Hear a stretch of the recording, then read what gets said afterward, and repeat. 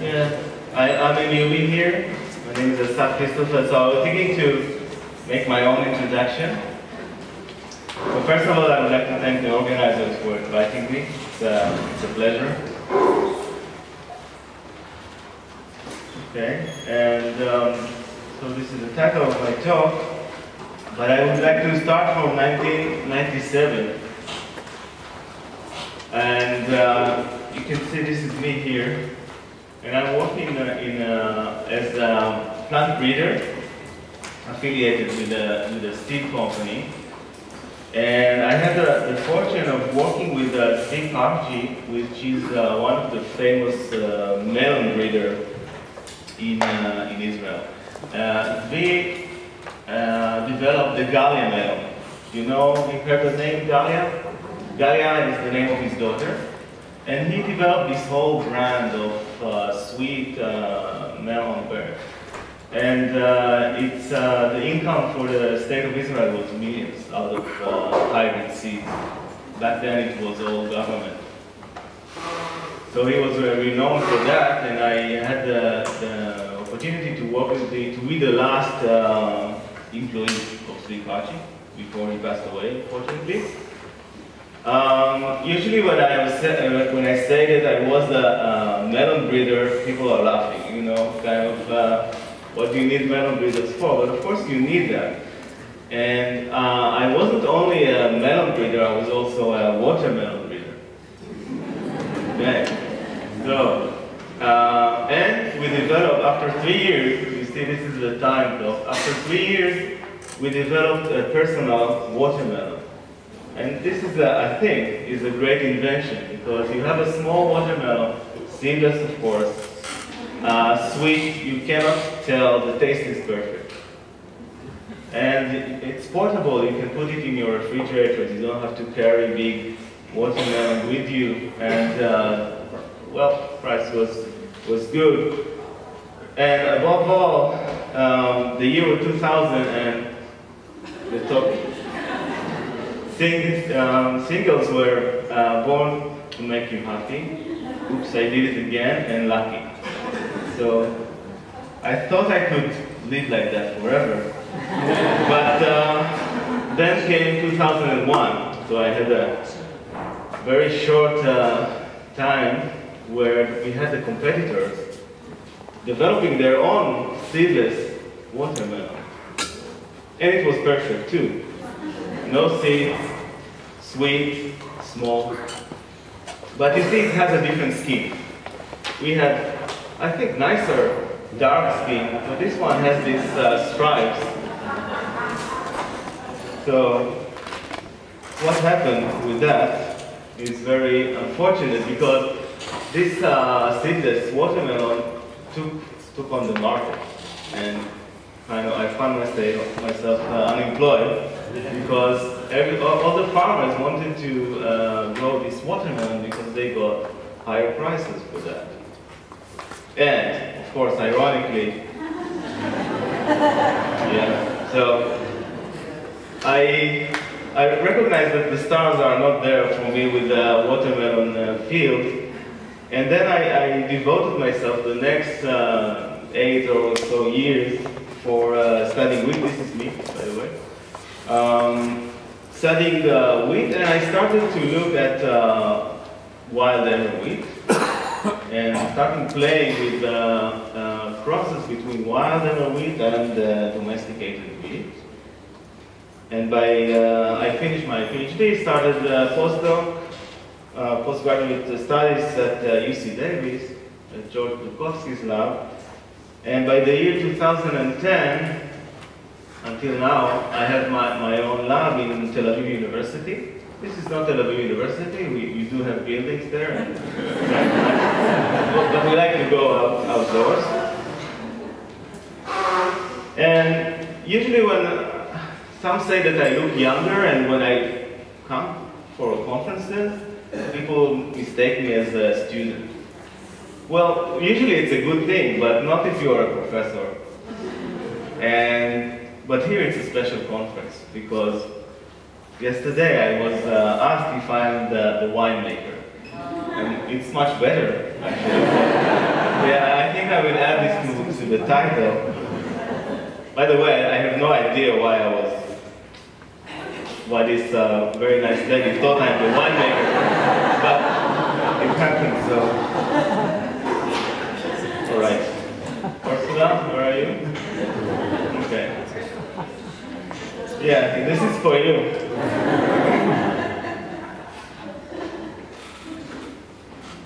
All right, so enough introduction. Let's be serious and talk about wheat.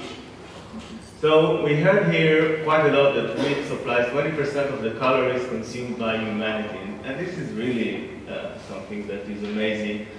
And also from an evolutionary point of view, it's also amazing that all came from the Fertile Crescent, which is somewhere here. So there is a lot to study how it evolved that way, because this is evolution, right?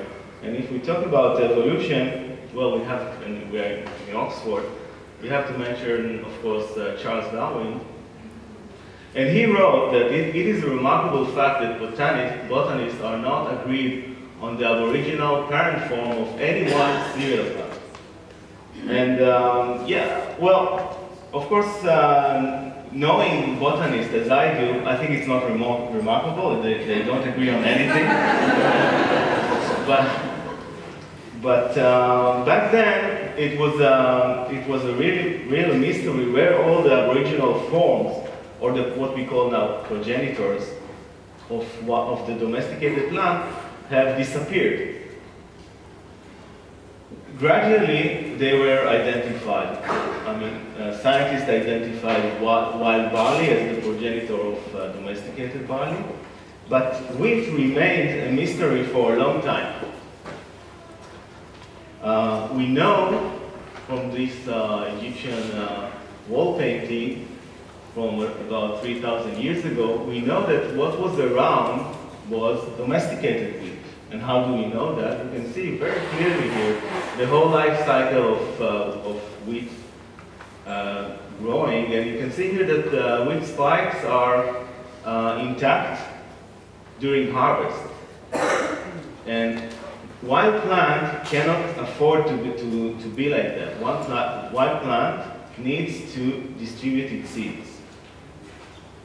Because if all the seeds will stay in the spike, all the seeds will stay in the spike that's in the spike, when they fall down and germinate, they will all be competing with one another. So wild plant needs to disperse its seed, and in the case of wheat, it was assumed that the dispersal unit is the spikelet. But it wasn't found until the year 1906, when Aaron Aronson was the brilliant botanist, discovered wild emmer wheat in Rosh Pina, in Israel.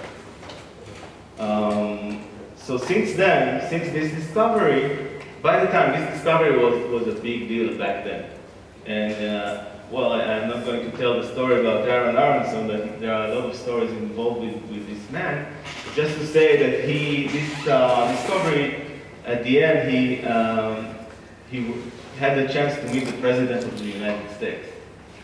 Well, I don't know if it's such a pleasure today, but back then it was, you know, I have to go back to Israel, so I think he was like the first, let's say, Israeli that met the president, so okay, let's move on. Since then, scientists have identified the evolution of wheat. And this in short is the evolution, and I'm not going to go into too many details, but just to say that this is wild emmer wheat, what Aronson discovered. And it was domesticated into what we call today emmer and durum. We use durum for pasta. It was in the agriculture field about 8,000 years ago. It was hybridized with another goat grass. You can see here with the contributor of the D genome. And together, the D genome, the A and B from wild emmer, we had formed the hexaploid wheat, which is the bread wheat. This is 90% of the wheat grown in the world is bread wheat. So you can see that wild emmer wheat is the direct progenitor of most importantly, wheat genotypes. There are also in parallel, there is also diploid wheat, but I'm not going to go into that. This is most of the economic interest is in those two varieties, durum and bread wheat. So in my lab, when I started in 2010, I decided that I will study the differences that we have between wild Emmer wheat. You can see here wild Emmer wheat and domesticated wheat. You can also see here, you notice probably that the grain size is different. This is wild wheat from Turkey, and this is wild wheat from Zavitan. Zavitan is a nature reserve at the north of Israel. I will show you soon on the map. So you can see that what is genetic variation, because we grew those two genotypes, what we call those two varieties. If it's a wild variety, we call it accession. So we grew those two accession at a common garden condition, and you can see the differences in grain size, and this is because of genetic elements. And as a scientist, as a geneticist, I'm really interested to identify the genetic mechanisms, meaning the genes that are responsible for those differences. And also, I want to find out what are the genes that are responsible for the differences between wild Emmer wheat and domesticated wheat. Okay. And also you can see here that if we look at durum wheat that were cultivated in the 50s and modern durum wheat like Svevo, that was bred by Barilla and was elite variety back at 2000, we can see that the variation is not that big. And this is an indication of how selection works and how reduction in genetic diversity looks like.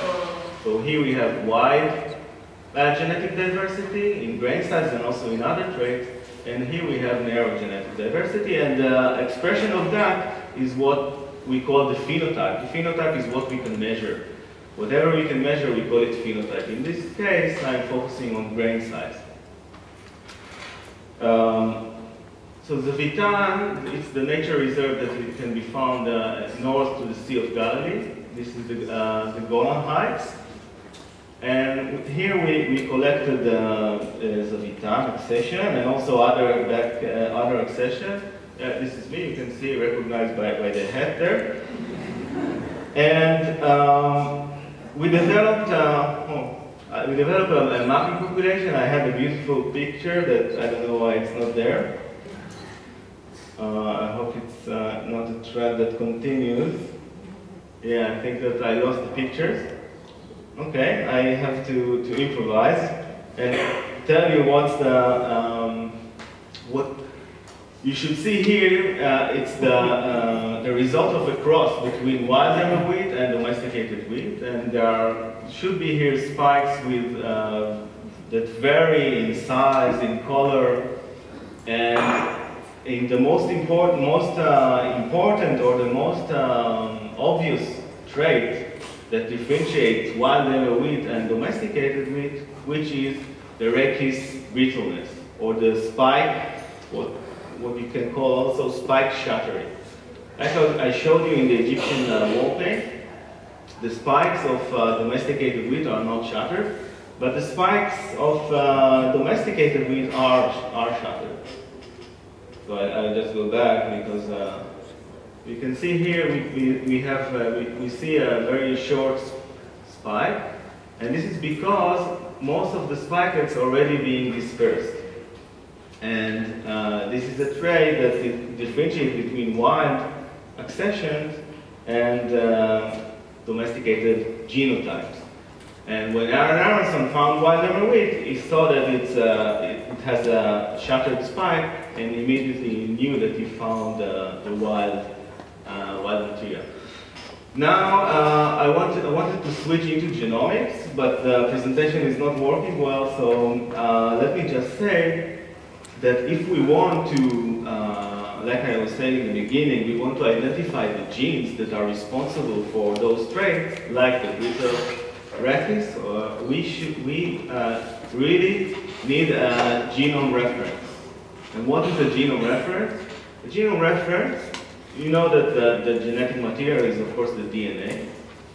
And the composition of the DNA, the sequence of the nucleotides that we can represent in letters, like maybe you can see here.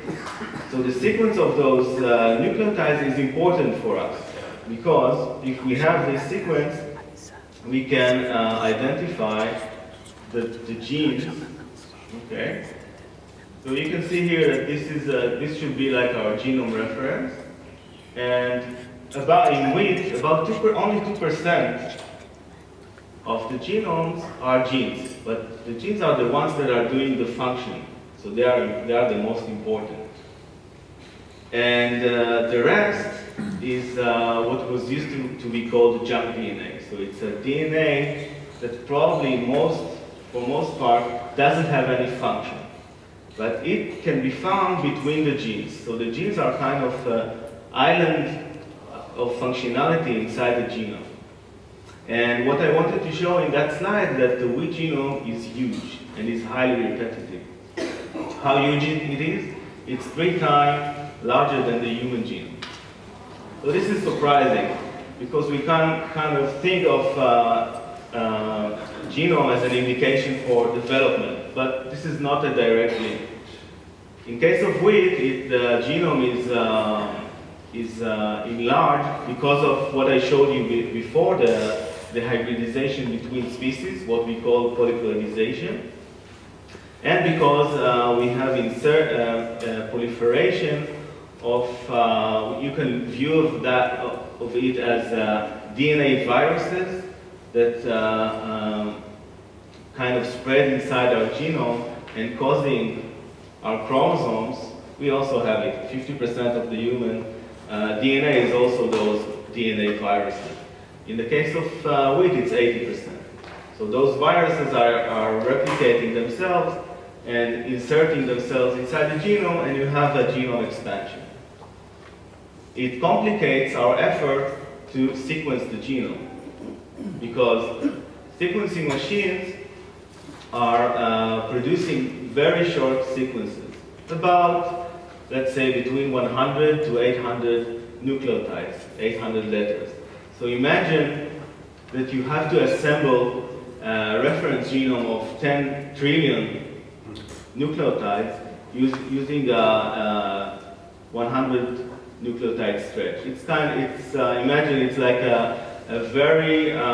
it's a huge puzzle that you have to assemble it with very small parts, which most of them are repetitive, so it's kind of a blue sky, it's the same, it can go anywhere. So it was really a challenge. But again, if we know the sequence of the genome, we can then add functionality to the genes which are on top of, that are part of the genome. And for example, we can say, oh, this gene, because we do what we call genetic mapping, this gene is responsible for the spike shattering. Let's see what happened to this gene in domesticated meat. Oh, we can see there is another variation of this gene, what we call another allele of this gene. So this allele is coding a non-shattered spike. And that way we advance our knowledge of how genes function and how plants evolve. So that is the logic behind that. And the situation back at 2015 was that we had an international consortium to sequence bread wheat, and it was invested with more than $60 million. But the outcome of this effort was a very fragmented genome. A very fragmented genome means that maybe you catch most of the gene space, most of those islands, but you cannot connect between those islands because, remember, there is a repetitive DNA, the junk DNA is between those islands.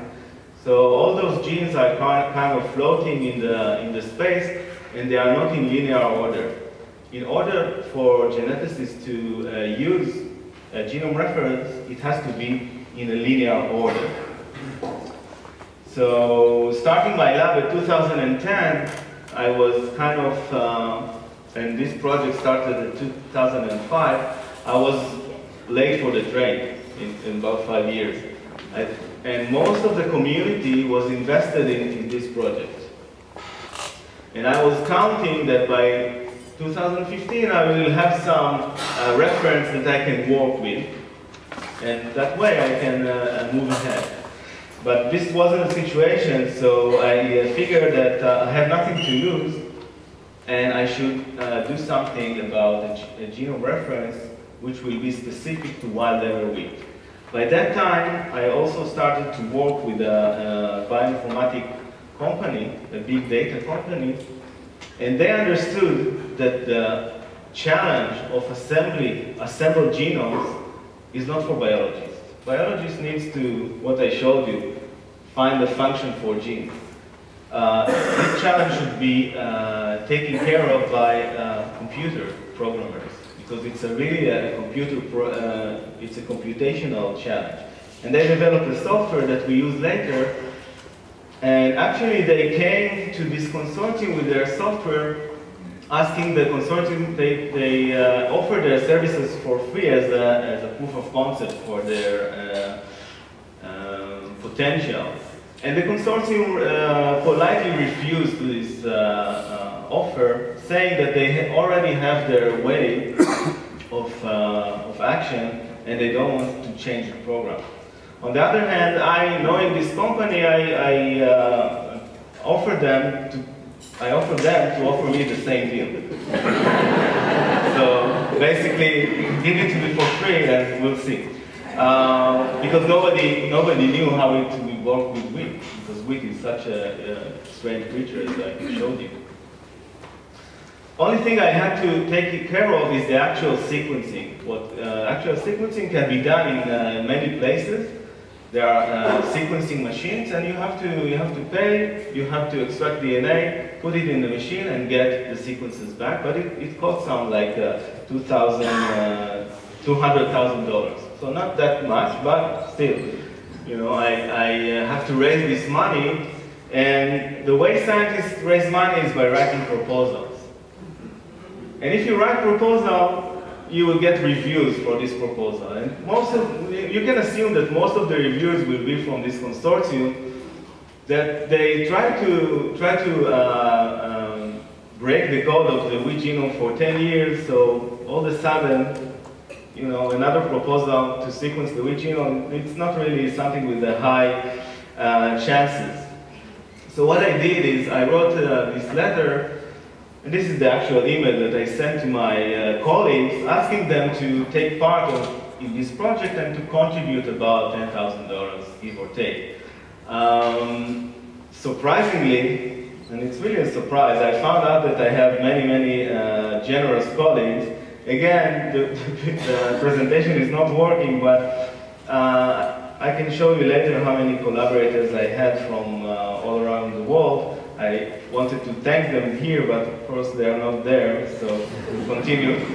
What you can see here, and I'm not going to go into the technicality, but this is the technicality of our approach, which was different, very different from the approach of the other consortium. You can see here what is interesting. This is the DNA of wild error wheat, collected from Zavitan. You can see this is a huge amount of DNA. Usually, you don't extract so much DNA, but in this case, part of the technology is built upon the ability to generate an access of genomic data, or access of sequences, 200 times larger than the genome itself.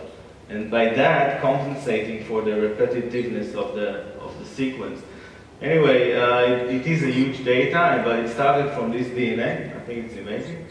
So imagine that you have a chromosome. Eventually, by using the genetic map developed in my lab, another approach called Hi-C, and the software, we are able to generate something, what we call a pseudo-molecule, which is very similar to the image of a chromosome. In this case, the pseudo-molecule of chromosome 5p was 712 million base pair long. And it was 100 times better than any other wheat assembly.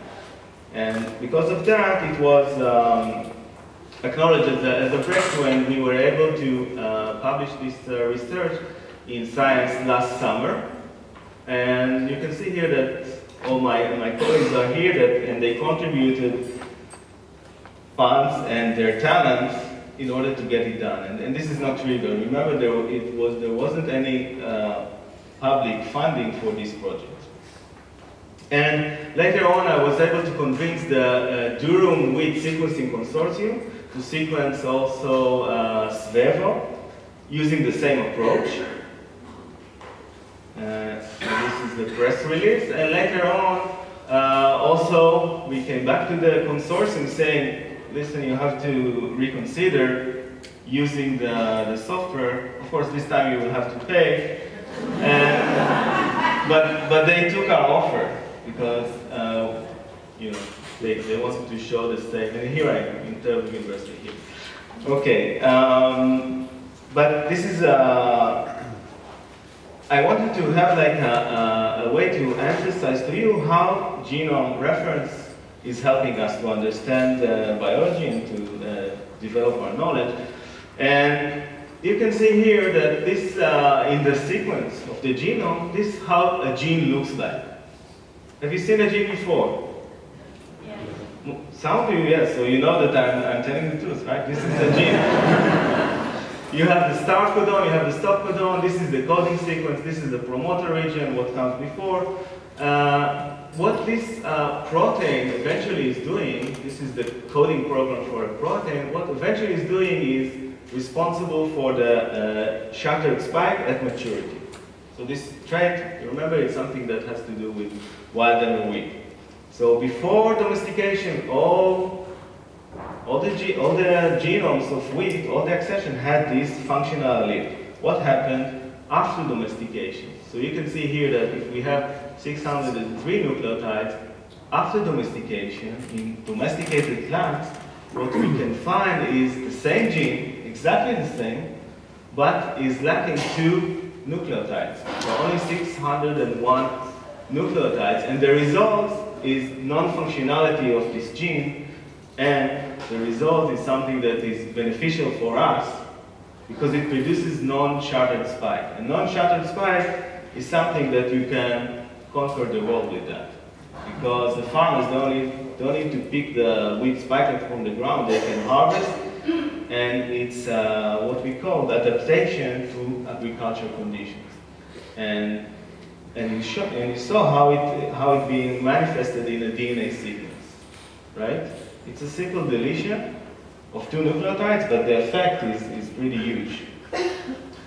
This deletion is a mutation, actually. Mutation, usually, people are thinking mutations are very bad.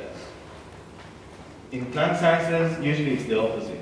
We are looking for mutations. This mutation enables wheat to spread all around the world, and for us, we have easier harvest.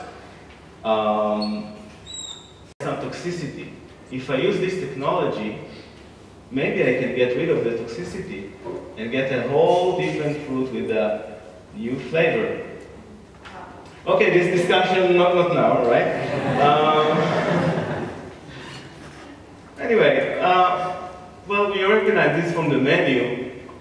Imagine that instead of the marvelous wheat berry salad, we will have a wild wheat berry salad, right? This sounds much better than the deletion and the mutations that I showed you before, right? So I said, why not? Let's try that. What you can see here, and I also got emails from around the world after the publication saying, nice that you sequence the genome, we want to taste it. We want wild lemon wheat, we want to see how it tastes, and this is a legitimate thing.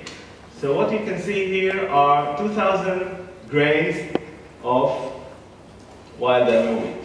It took my students 2 weeks, 2 students, 2 weeks, and 10 broken nails to get this done. And the reason is that the grains of the wild lemon wheat are being closed inside the glooms, what we call glooms. These are those shapes which are highly cellulose and very, very tough. The glutes are tough, and the glutes in domesticated wheat are soft, which enables what we call free threshing trait.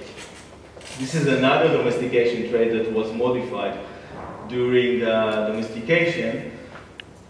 So, of course, this is not practical to have this way of extracting grains. This is something that our ancestors did, but now we are progressed, hopefully. And there is another approach. This approach is called using conventional, classical breeding approach, non-GMO. I can take wild wheat and create what I call introgression lines. What are introgression lines? You can see the DNA of wild emer wheat is represented by the black bars, the DNA of domesticated wheat by the white bars, and I can create, again, by process like Mendel did, I can create genotypes that have small, relatively small fragments of the wild emer wheat genome inside domesticated wheat genome.